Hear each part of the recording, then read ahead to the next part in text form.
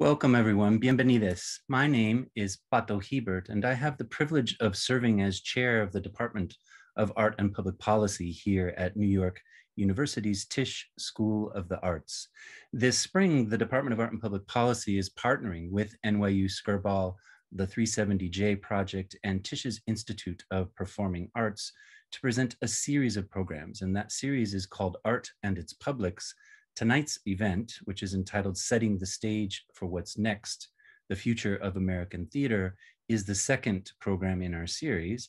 And as soon as tomorrow night, March 31st at 8:30 p.m. EST, we have another program called Mutual Aid and Collective Formations, which is a roundtable discussion with 4 community organizers from around the country. It's organized with the One Archives Foundation in Los Angeles, and I'll drop that program information into the chat in a little while.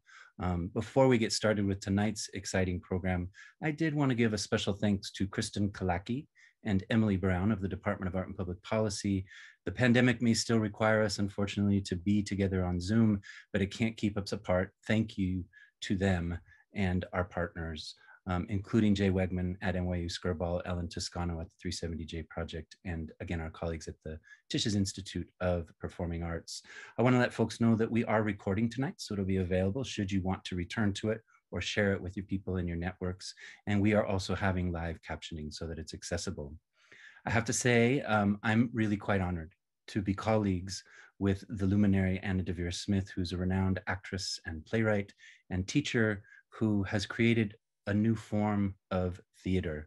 She will lead tonight's discussion along with 3 artistic directors from around the country whose bold and visionary leadership is really shaping the future of theater in this country. And I'm quite excited and thrilled to be with all of them. In addition to Anna, it's my great pleasure to welcome Nataki Garrett of the Oregon Shakespeare Festival, Hana Sharif of the Repertory Theater of St. Louis, and Eric Ting of the California Shakespeare Theater for what promises to be a vibrant conversation. Now, I have to say, I could spend our entire allotment of time giving you the extensive and dynamic bios of each of our panelists. Instead, I'll drop the more lengthy bios into the chat. Didn't want them to feel shortchanged, nor you as audience, but we are so excited to be with everyone, and we want to maximize conversation time. This powerhouse lineup is going to speak for about 40 minutes, and then we'll field questions from you via the Q&A function that you can see kind of in the bottom right corner of your window at the bottom there. It looks like 2 comic balloon chat windows. And we are in a webinar format, so the chat is turned off, but we definitely want to encourage you to drop your questions into that Q&A function as you're listening to this rich conversation that's about to kick off. Please feel free to do so throughout the discussion, and then when we open formally for Q&A. I have to say that we are in webinar mode here, of course, so we're not sitting together in NYU Skirball Center, but if we were, I would ask all of you in the audience to put your hands together and warm up the space to excite our panelists and welcome them to the conversation. We're very fortunate to be with each of you tonight. And Professor Anna Deavere Smith, welcome.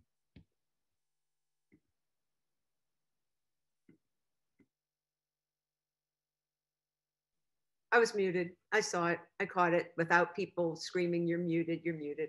Pato, thank you for collaborating with me on this. Is really, you reached out about it, and I love that when that happens at a place as big as NYU. So thank you so much. And thank you to Jay and Ellen. And thank you, of course, to the panelists. You know, panel discussions, believe it or not, did not always exist. It was something that came about through experimentation by a psychologist sometime in the 20th century.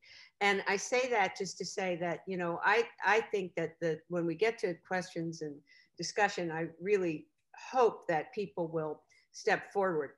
All of the 3 individuals we have here are trying to get rid of some old stuff and start some new stuff. I personally have trying to get rid of passive spectatorship. So really take advantage of our time of being together to make this something vibrant in terms of this very important and transformational moment that we are in, that we're on the edge of. I'm going to start with you, Eric, because we've actually worked together.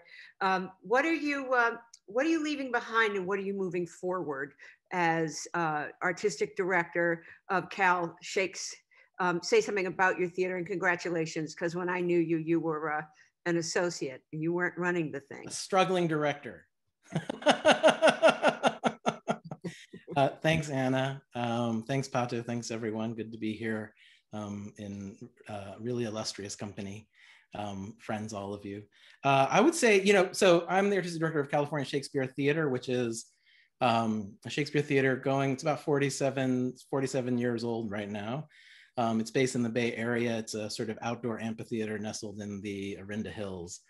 And we do a mix of classic work. And one of the things that I think we've been centering our work around has been this notion of really resisting assumptions around what classical is and what classic is, and trying to put forth an alternative vision for what we center and how we center it.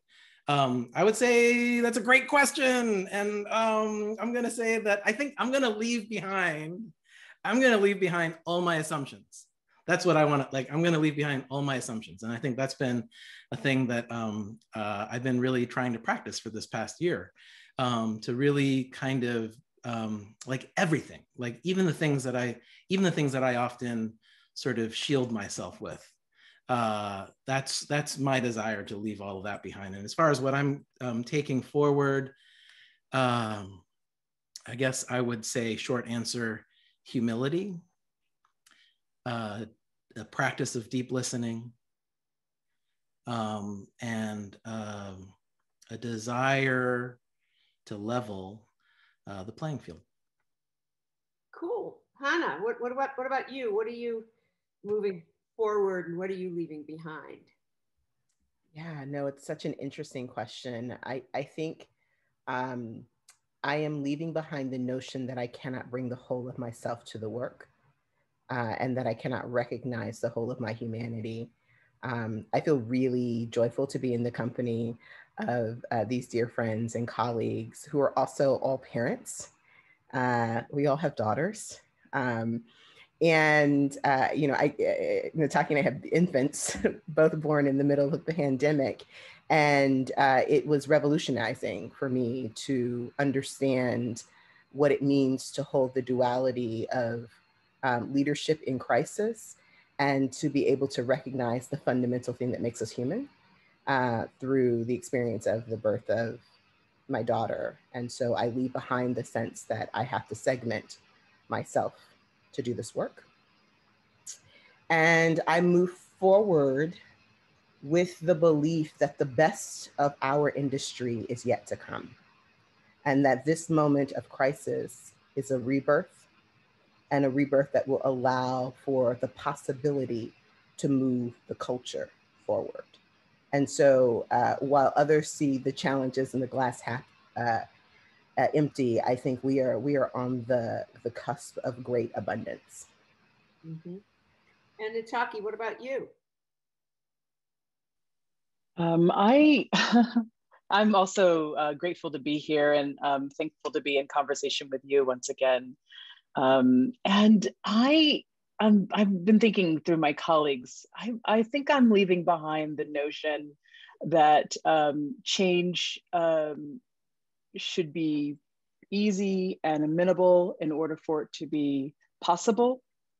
That I no longer vibe with anybody who tells me that that change is impossible because it's hard, or because we don't know how. I'm leaving all of those notions of those arbitrary and unreal obstacles to committing to change. I'm leaving that behind. And then I'm moving forward to, I believe that my organization is a container for the future. It is an 85-year-old organization. I believe that 2020 is the end of the last 85 years, and 2021 is the beginning of the next 85 years. And that I'm moving forward to future building not in rhetoric, not in ideology, but in actual action. How do I create this container for the future of my organization, and how do I affect the container for the future for my field that I love so dearly? Well, one of the things I think that would be interesting, to the extent that you are aware of it, just say a little bit about the missions of your organizations when they started, right? Because one of the things I always told my students when the pandemic started was there was not always off-Broadway, there was not always not nonprofit theater as we know it, and there was not always regional theater. And I like to credit, of course, our own, the late Zelda Fitchhandler, who really was a mover and shaker. So I bring that up to them because I want them to think about, just doing something new. But having said that, Hana, maybe we could start with you about Repertory Theater of St. Louis. When did they start it? Why did they start it? And what did they state that they were trying to do?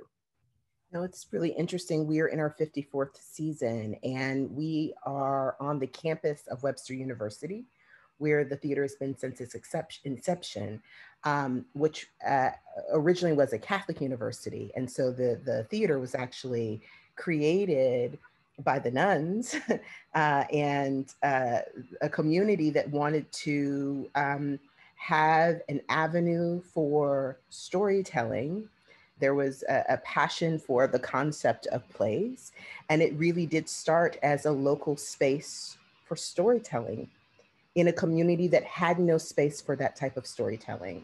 And from the earliest days, there was the birth of the professional theater, and there was also birthed alongside it a thing called the Imaginary Theater Company, which was an experimental space that has evolved through the course of the last 50 years. It's now a touring children's theater company, but when it was created, the Imaginary Theater space was a space for experimental theater.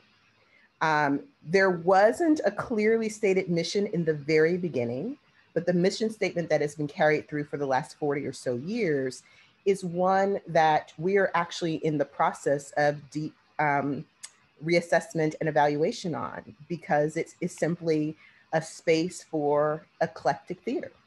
That's what the mission is that the company has held.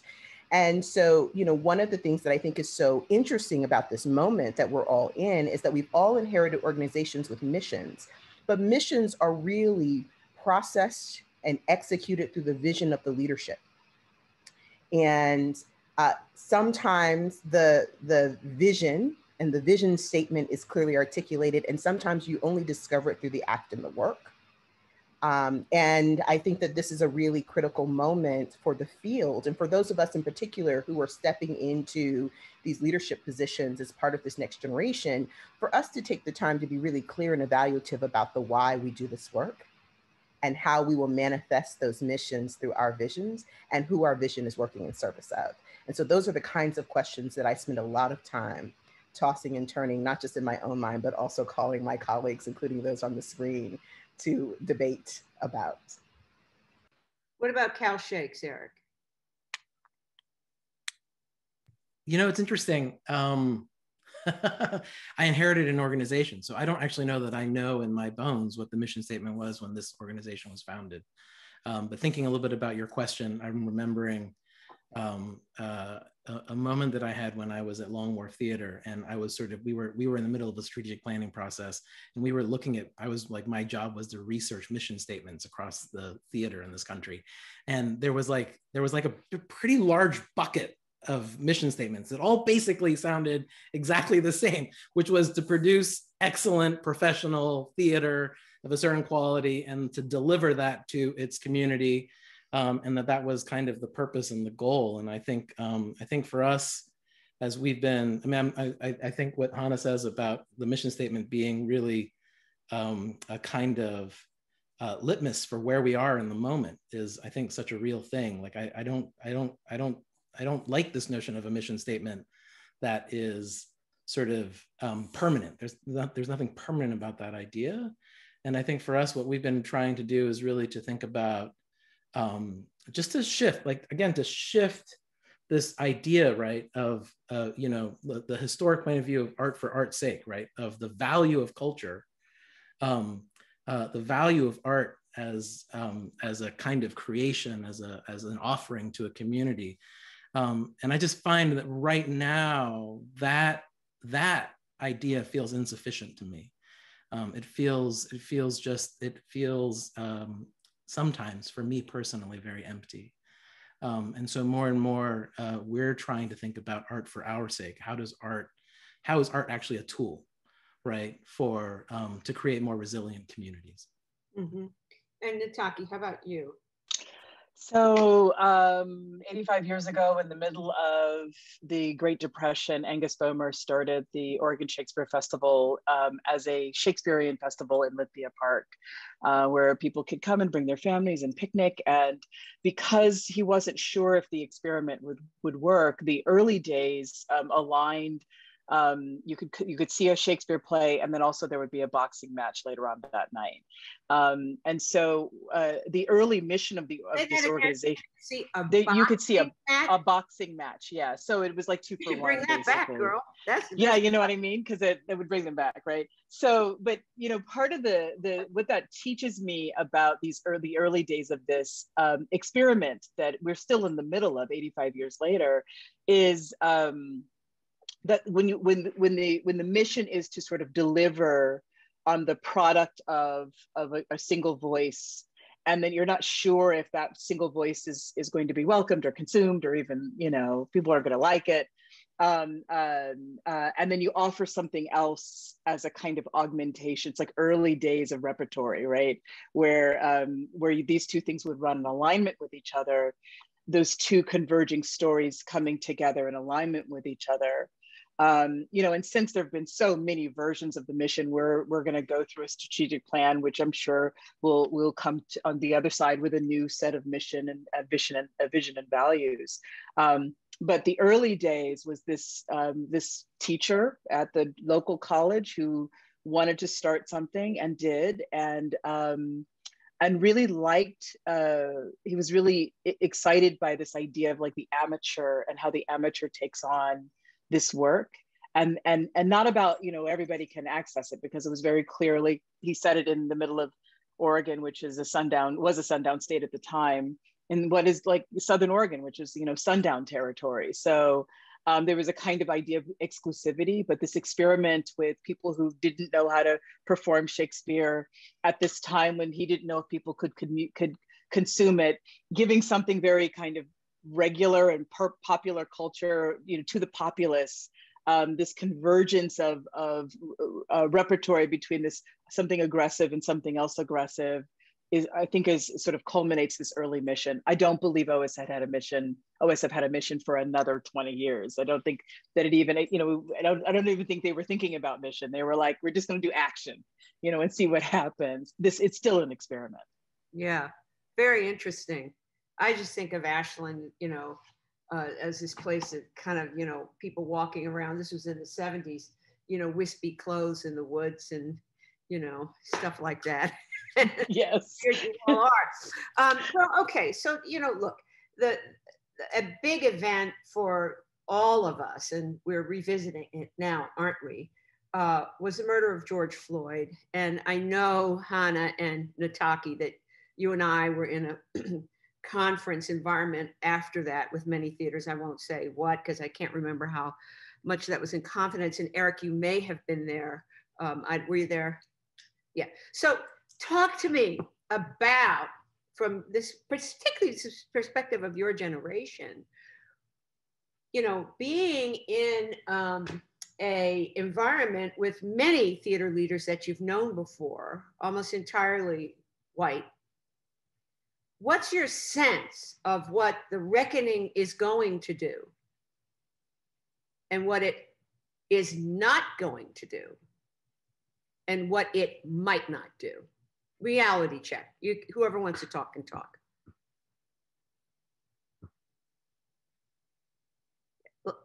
You're muted. Your laughter is muted, Eric. Yeah, I'm watching Eric laugh and thinking, yeah, who wants to go for that? I'll take it. Okay. I really do think that I think it's kind of telling that the universe was trying to do something by this sort of transition in leadership happened, and then the pandemic happened, and then the social uprising happened.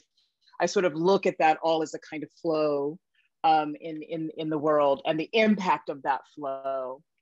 I think it's going to be incumbent upon leaders of not only our time, but leaders of color, leaders of the global majority, to really be at the forefront of making sure that the impact of last year's social uprising actually takes hold within our industry.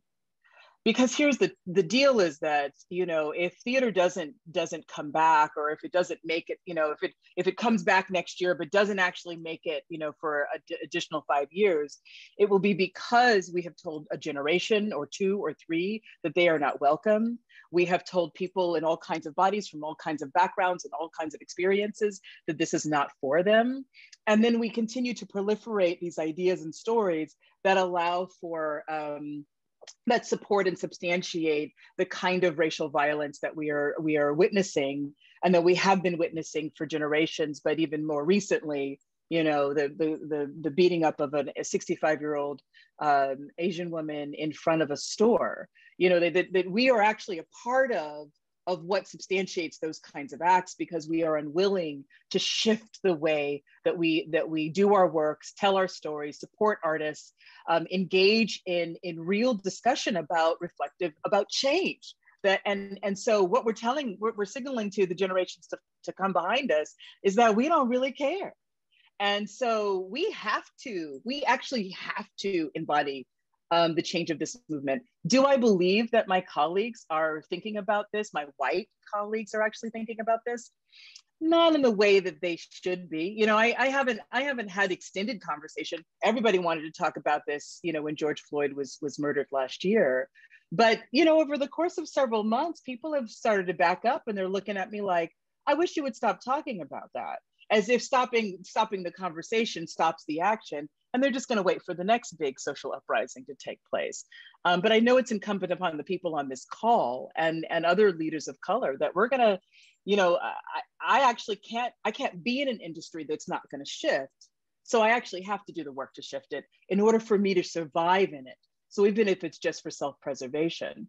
But what makes it worse for me is knowing that what we're setting up is for another generation, and another generation after that, and another generation after that, to experience the same kind of violent acts and harm that we continue to perpetuate as an industry. So I have to do something to shift that. Okay, that is my mandate. I want to kind of make that concrete, because violence is a big word. And Eric, I'm going to look to you. Would you say that as a theater, you have you're complicit in any way with anti-Asian violence that's going on right now? I mean, insofar as we are complicit in white supremacy, yeah, I think that. Listen. So what I think I think a little bit to answer this question, it's important to name, right, that we're not coming together to address a problem in the theater. We're coming together to address a problem in our society, in our culture, right? And it's like deep and embedded. It's like, centuries old. And I think that it's hard for me, like, I think when we talk about spaces where we're gathering and organizing around this change, it's like what becomes very clear as I'm sitting and I'm observing kind of people engaging in the conversation. It's very hard to let go of privilege and power.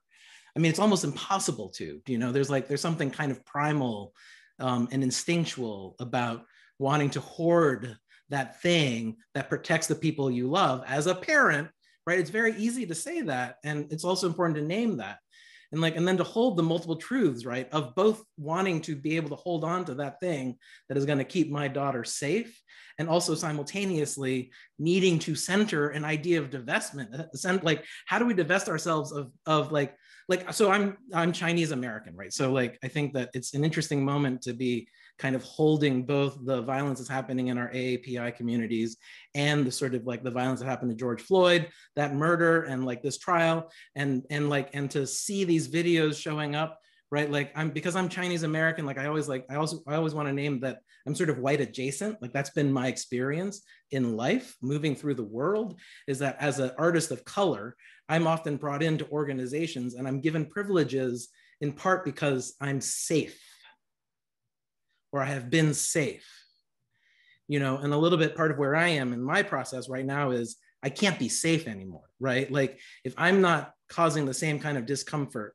that I feel when I watch these videos, and I'm like, oh, I'm like watching these videos and I'm recognizing how fragile and how vulnerable these kinds of coalitions are.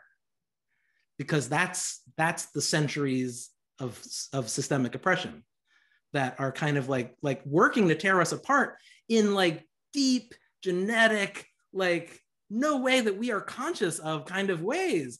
And so how do we as theater makers, it's not even how do we as theater makers, how do we as human beings, right, approach our role in our communities as one of healing?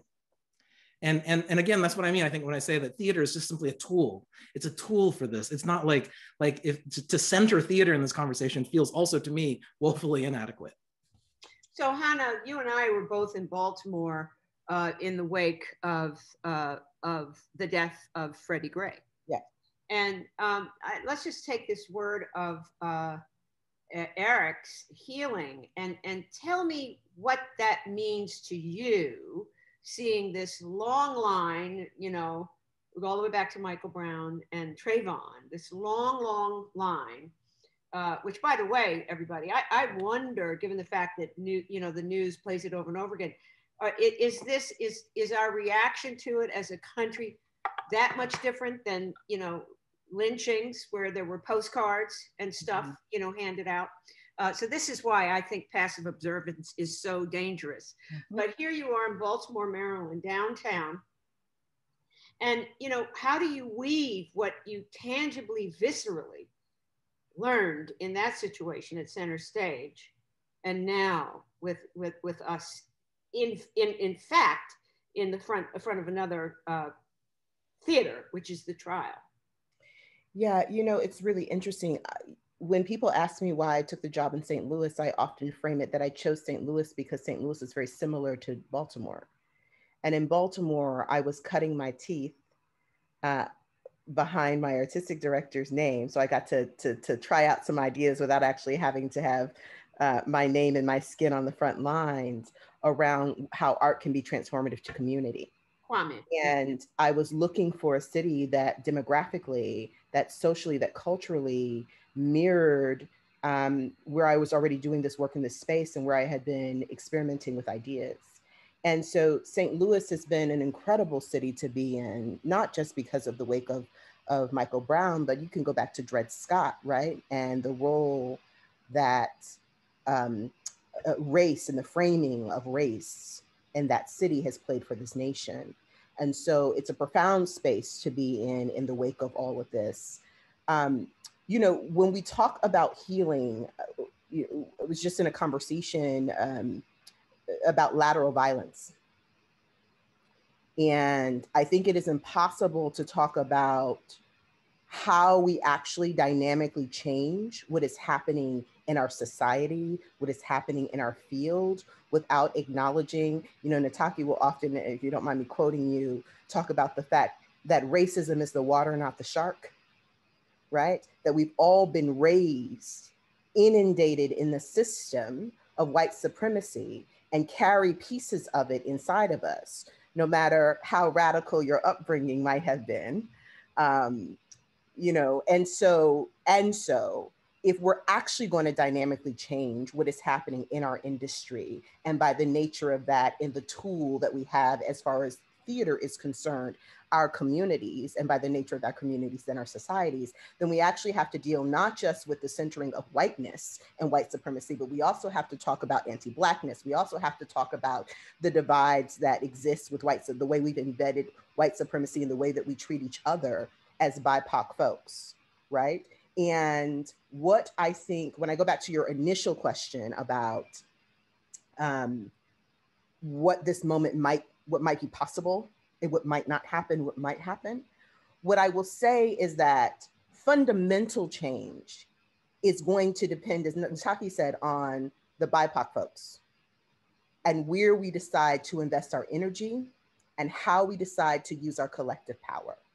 What we know is that more than a year ago, everyone, including our veteran white AD contemporaries and colleagues, were saying, we're never going back to where we were in January 2020. And what I found in the last 6 months is that those veteran voices are trying not to say that anymore, because there's been enough time and people have made enough statements, and now everyone has an idea or an EDI committee, and they're hoping that they've done just enough to push the question of how invested they are in equity off, so that we can actually just double down into the status quo. So do I believe that this means fundamental change across the field? No, because everyone's not working towards that. In fact, the majority, I think, of the institutional machines are working to sustain the status quo, as everything else in our society does, right? And so what is going to have to fundamentally change is how artists and artisans and administrators, particularly those of colors, on whose back the work has been made, on whose back the institutions and machines profit, we actually have to change. Right, and here, the one way to look at this too is, you know, an opportunity. The three of you all cut your teeth in white environments. And, you know, look, I'm thinking about Ellen Stewart. You know, I hope y'all aren't so young that y'all don't know who she was. So here she is down on the Lower East Side. And, you know, she's got Sam Shepard, she's got these Eastern Europeans, right? And, you know, cut to, I was interviewing Spike Lee one time and I said, how do you get these fantastic performances? He said, well, you know, I just looked around and saw, I said, you made a lot of stars. He said, well, I just looked around and I saw all these people who weren't working. That's an opportunity. Do you see what I'm saying? It's like, there's all this talent out here. And you all know what it's like not to work, not to be accepted, not to be honored, not to be taken seriously. So part of, to me, what you can do is take advantage of all this talent, all that's walking around. But I also, you know, because we're going to open up for questions, you know, as I said, but, you know, I want to think about, you know, I just said, you know, many of you came, the three of you all had, you know, substantive time in white institutions, but you also came from your mamas and your daddies. And Hana, I'm going to leave you to last because I don't know about you, but I'm going to quote something I came across from my man, Eric Ting. Quote, everything I know about running a theater, I learned from my mother, Ting says. She ran a Chinese restaurant in the middle of Appalachia in West Virginia. I always knew people came to see my mom. They came to see people they knew and had come to love. What you could count on was really good food, laughter, and good music, a welcome smile of recognition. And now, Nataki, I know that your father taught Angela Davis. So I want y'all to each talk about that. And Hana, you know, you jump right on in about what it means to come out of these particular heritages that are very particular to y'all. Eric, let's start. Go ahead. Nataki, let's start with you. Okay, so my dad actually gave Angela Davis her first job when she got out of jail. He started the San Francisco State Strike. And when you grow up with activists in your life, you learn two things. The first is that change is incremental, right? And that how we were all raised by these revolutionaries, you know, some of whom were Dr. Barbara Christian at, you know, at UC Berkeley, and Daphne Muse, who was at Mills College. And, you know, we summered in Boonville with like in this colony of writers, you know, when we were kids. And so those are my roots. Like I was raised by these powerhouse, you know, mostly women who changed. Boonville's a little bit like Oregon. Like, yeah, exactly. That's really. It really is. It was when it was at Alice Walker's second home up there. So the thing that it sort of generates in you is the second thing is that you are the actor for the next level of change. And so your parents did something so that you could do something else, so that you could leave a legacy of somebody else picking it up and doing more. So each time you do more and more and more and more and more. And being raised like that meant that I never, like, it's like service is in there. Like you get up out of bed and you do the things, you represent the entire race. I grew up in one of those houses. You know, I'm going to be 50 this year. And when you're coming up on that milestone, you know, I like really start to look at the like half century that I've been here and all of the ways in which things have shifted and all of the ways in which I'm looking at all the threads that I'm responsible for pulling forward. You know, my first professional life was I was privileged to be around Kenny Leon in his early years as a leader, right? And then I moved to New York City at the just as 40 Acres and a Mule was coming, so I have this I'm watching these movements and thinking I got to pull that thread, this thread, these threads, those threads, this thread, all of this stuff, and I'm ready to do it. I have the strength in my body to do it, and I can see that I got to push it all past the horizon point. So that's what I'm in the process of doing. I pick up the mantle that my parents laid down for me. And I don't actually think about whether or not I have a choice. If I could do something else, I wouldn't. This is who I am. This is how I was raised. And so here's the other thing about it is that I don't care if people see it in me or not. I'm still doing it. Right? Because I'm not doing it for titles and I'm not doing it for accolades or recognition. I'm doing it because it's embedded in me. I have to do it. If I do something else, usually I have a very difficult, terrible time. So I'm happiest when I'm in this workspace and when I'm actually moving things forward for other people. Eric, take me to Appalachia and that Chinese restaurant. Yeah, it's funny because I'm always so envious when I walk into spaces and there's time given to sort of name ancestors and legacies and to sort of to really talk about the sort of the deep generational kind of effort that has led us to a moment. And it's funny because I'm envious, right? Because, my mother and father came to this country. And one of the earliest memories that I have is my mother and father making the decision as I was starting kindergarten. They spoke mostly to me in Cantonese at the time. And then they made the decision in order to help me learn English to cut Cantonese altogether and just speak to me in English. And so there's this period of trauma in my youth where I was I didn't understand a thing that my mother and father were saying to me, And so I think that, and then growing up in Appalachia meant that there wasn't a lot of exposure to other people who looked like me. And other people who had similar experiences to my parents' experience. And so, for me, my experience has been largely about being unmoored from the kind of cultural legacy, from the ancestry that I find so many of my friends having such deep strength in. And so that passage that you shared, Anna, is sort of for me, I think the thing that I learned from my mother is how to make family, right? So when you don't have that family built into your community, when you don't have that sense of history and that breadth of just the blood that connects us, you're tasked, right? You're tasked with building the skills and the tools to nurture a family that you make. And that's kind of what I saw my mother do and what I have learned. And to me, what the practice of theater is. The practice of theater is about sort of just sudden acts of creation around just a community, a family of people. Well, I mean, I love this word, welcome. I use it all the time, radical welcome, radical hospitality. And I think it's connected to humility, and I think it's connected to healing, because the wounded healer, of course, is the one who can really welcome others. Hana, tell me about you. So I'm fourth generation activist and raised in Texas. I say it's a combination of fourth generation activist, the talented 10th, and Black nationalism is what raised me. My great grandfather was the first Black postman in Beaumont, Texas.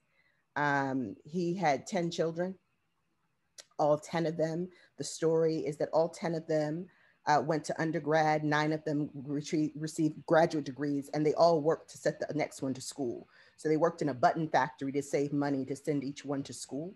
Undergrad, all of the men, with the exception of one, became doctors. All of the women became PhDs and educators.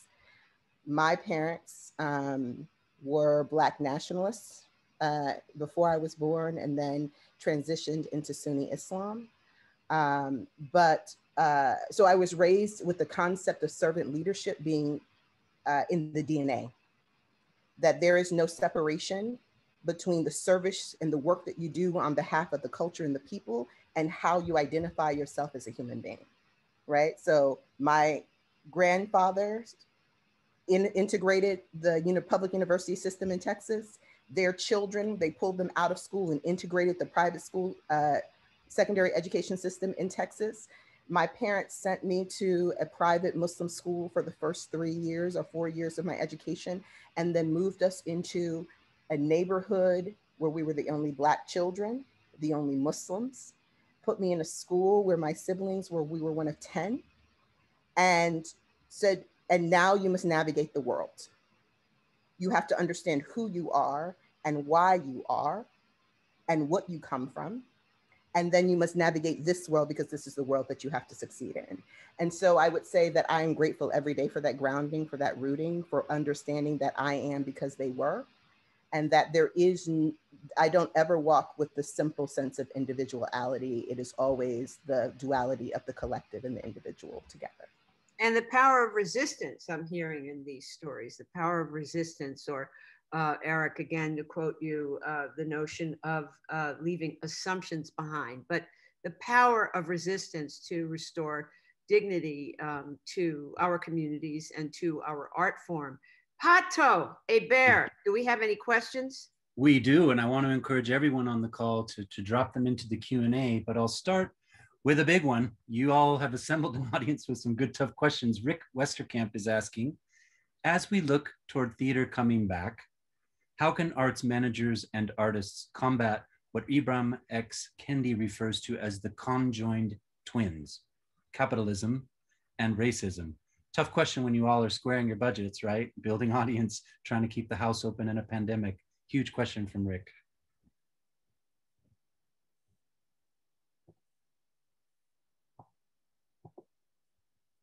I can start. Well, I'm going to start us off. How about that? Because this is not a question that can be answered in 15 minutes. But I think, and I'm also just noting a question a little bit further down, which has to do with how do we change a system from within the system, and should we be changing a system from within the system? And I think that we've been having a lot of conversations about this at Cal Shakespeare. We're a Shakespeare Theater, right? So as far as theaters go, it's like you can't get further away from anti-racist than a Shakespeare Theater. Shakespeare's in the name. And so it's sort of like, so it's not really about whether or not we are an anti-racist organization. I think that as long as Shakespeare is in our name, we'll never fully be that, right? And I think that part of our practice is about understanding that and naming that and knowing that and acknowledging that and then being accountable to it, right? And so I think that's the same thing when we talk about how capitalism and racism and anti-Blackness appears in our sort of in our practices and in the way that we work, right? Is that I would say, yes, absolutely. I've considered on many occasions, maybe just the other day, getting out of the system and trying to change it from outside of it. But here's the thing about it, right? Is capitalism is the system. We're not if you are in this country, you're in the system. So on some level, right? Everyone is operating from within the system to try and change it if you're here. And I think that to me is a thing that I hold a lot, right? Which is, this notion that we have to be able to live in multiple truths. We have to be able to hold the fact that we are both part of the system and contributors to the system and complicit to the system, but also resistors to it. And to me, the big part of that is just about being able to name it and being willing to speak those words out into the world, and not be afraid of how people are going to respond when they hear you say them. I mean, this combo this trio could take us home on that very question. Should we take another question, Pato? Sure, it's a little bit of love that has a cousin question. So the love is coming from Richard Colton, says, you are all so beautiful. I want to see the spaces you build from ground. And then goes on to ask, do you ever consider not changing the theater system from within white-built structures, or does one need to be in the belly of the beast? And you hinted at that, Eric. Hana, you spoke to it, I think, earlier in your choice to go to St. Louis. But I wonder if any of you want to take up that question of where we choose to do our work and how that informs what each of you are doing. I actually believe that it's, I think some of us will do it from within the belly of the beast, and some of us will do it without. I'm a product of the Berkeley Black Rep. You know, I all the church plays that I was in, I went to a Black church, grew up in one of those. I feel like I have embedded in me, and I am a product of the culturally specific theaters that helped raise me, the Dimensions dance in the Bay Area. Like this is what actually gave me life. And told me that I not only could do this work, but should do this work. And every single time I have had the ambition to move a little bit further ahead in the game, those are the people who are like, no, go for that. You better go get that job at Oregon Shakespeare Festival. So if you're working within the belly of the beast, for me, as somebody who's working within the belly of the beast, and I've had several years in that, I bring with me all of the work that I did from without. And the other day I was listening to a panel in which this idea came forward that like your job when you're in this is to sort of in your reparations for having these positions and opportunities and having this sort of positional powers, that your job is to give it away.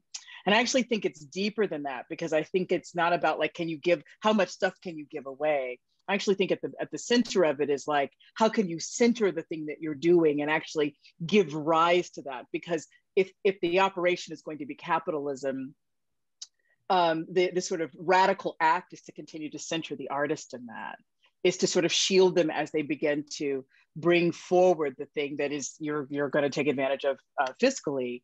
And so what my radical act is going forward is really, what does it mean to radically center the artist? To really give the kind of not just financial resources, time resource, space resource, headspace resource, bandwidth. How can I give you all of the things that I have so that you can do the thing that you really need to do, because we need you to tell us where we are and what we're doing and how we're going to survive this. We need you to reflect back to us. So I think it's also like centering this idea of like, how are you going to be radically being in the belly of the beast, since the whole thing is the beast. It is the water, you know, capitalism is the water. And it is tied into racism in the exact same way. Listen, resources are no joke. I mean, y'all should come clean about that. You have resources. And I don't even know, Nataki, with the other panel we were on with Jeremy and Kate, and, you know, it's like, how ready is philanthropy to support individual artists? Because it's one thing to say, come here, I will take care of you. Well, that's a little infantilizing. Yeah, well, so how will we, like, resources are no joke. Y'all do have resources. And if, you know, I don't know, did you grew up in Berkeley. Did you ever go to this place called the Rainbow Sign when you were a kid? No. It's like a community center.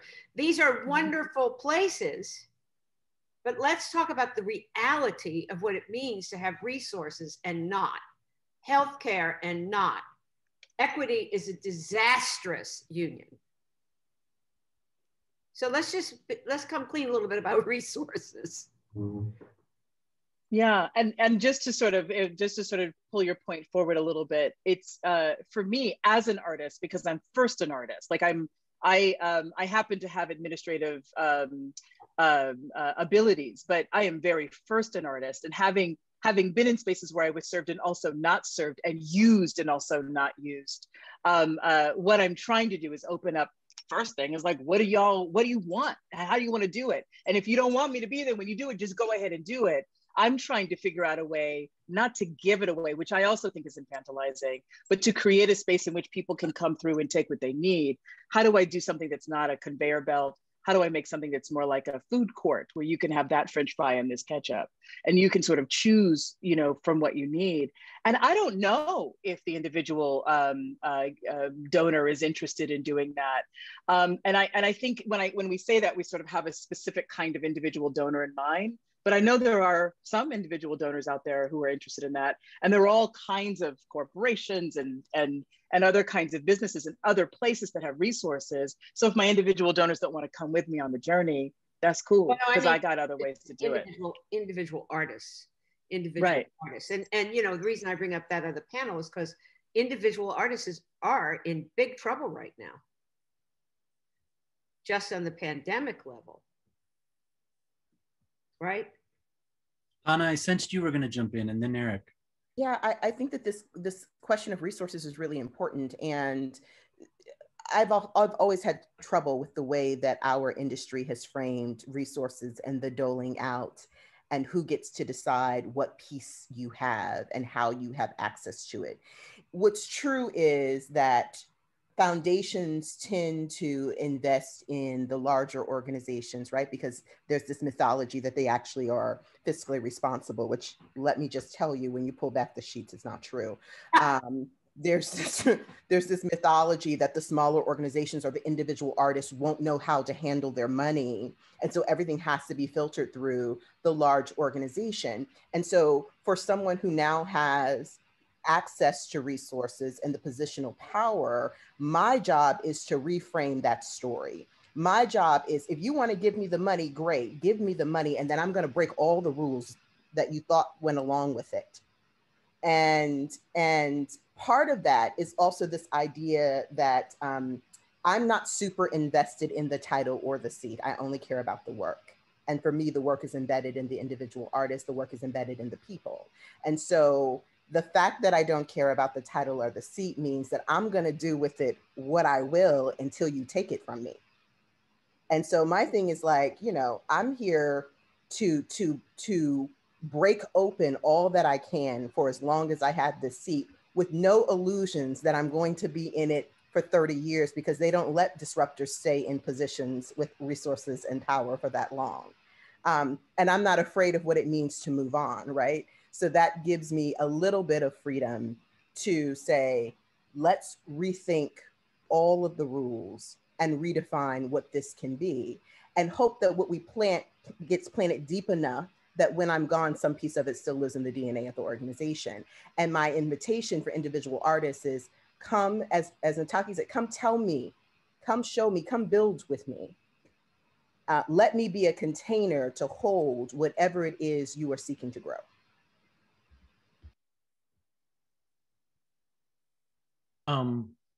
You know, I really think our organizations have failed our artists. I'm just going to say that. Like, I think that, like, as far as this last year is concerned, the truth of it is that we failed our artists, and that, like, on some level, this is a consequence of, you know, decades and decades of sort of institutionalization of our theaters, right? Where artists have moved further and further away from the center of these organizations, and they've become freelance, they've become itinerant, they've become temporary presences. And, you know, they're project to project or all these other things. And like, and all of the fragility that came out of decades of that being kind of formed and exercised, right, it sort of revealed itself this last year. And, you know, I think that, like, there's a few things that I think, right? Like, I think this notion of us trying to rebuild, like, I think the first question is like, should we be rebuilding? Like, where are we rebuilding to? And let's resist this idea that we should rebuild to what we were before, because that's the first problem, right? The first problem is that we were sponges. We sucked up the resources. Like, you've got 3 leaders of color of PWIs in this space right now, right? So we're not the small theaters of color. We're not the independent artists that are out there kind of like trying to make ends meet. We're like, you know, we have those resources that you're talking about, Anna. So like, to the extent that we sort of like if you are actually committed to EDI work, if you're actually committed to being an anti-racist organization, if you're actually like doing that work, the natural end progression, right, is an acknowledgement that most of our PWIs, most of our arts and culture organizations, right, exist solely because of accumulated wealth, right? Built upon original land theft and labor theft. Like that is it. That's the beginning and end of it. And so really the question becomes, how do we as organizations, as leaders, right, lead us towards a space not of hoarding our resources. Because I think that's what happens. Like that's what happens when you feel yourself, when you're losing blood, right? Everything just like clenches and tries to, and like how do we let go of that need to keep alive a thing that so many of us actually really believe was broken? Like what is the path to resurrection? What is the path to kind of like redemption? That makes me think of something Cory Booker told me, and I'm sure he would include you in this, Eric, if he were here, because he's so smart with words. Black people have to resurrect hope every day. And I just love that, because people, that's the main thing we hear, right? People come backstage and go, I mean, especially Eric, like, is there any hope, right? But just this notion of it being an active, it's not like it's just, where's the hope in the play? It can't end like that. You have to give the audience some hope. But this idea of the actual action of resurrecting it every day. Pato, you're a man of real words.